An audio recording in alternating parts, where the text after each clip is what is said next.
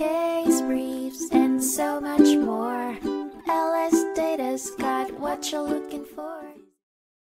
In 1975, the Supreme Court of Pennsylvania heard the case of McCown v. International Harvester Company, which centered around the issue of contributory negligence in a product liability lawsuit. The plaintiff, a man who was injured while operating a tractor, sought damages for his injuries caused by a defect in the steering mechanism. The tractor manufacturer, held responsible under Section 402A of the Restatement Second of Torts, argued that the plaintiff's own negligence should be considered in determining compensation. Despite the manufacturer's argument, the court rejected the idea of using contributory negligence as a defense and refused to incorporate a comparative assessment of damages. The court reasoned that acknowledging consumer negligence would undermine the expectation of safety in using a product and thus contradict the foundation of Section 402A. Ultimately, the judgment was affirmed, with the court maintaining that contributory negligence cannot be utilized as a defense under Section 402A. In doing so, the court upheld the principles established in the tort law